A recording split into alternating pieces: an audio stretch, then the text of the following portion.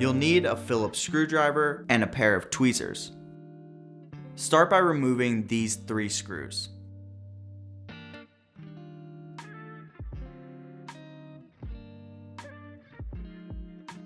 Carefully remove the turret, the matte black cylinder inside the mount. Using tweezers, extract the original hot mirror.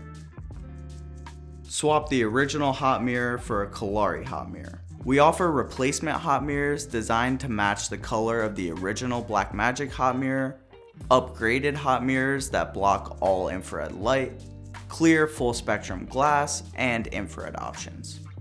Now install the Kolari replacement filter. Insert the turret and secure with 3 screws.